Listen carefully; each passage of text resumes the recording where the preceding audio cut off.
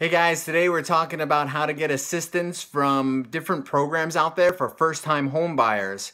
There are lots of different programs out there federally, statewide, and then also through your county. You just have to seek them out on the internet on the government type websites that are usually .org or .gov, and you'll find these different programs to help you buy your first home.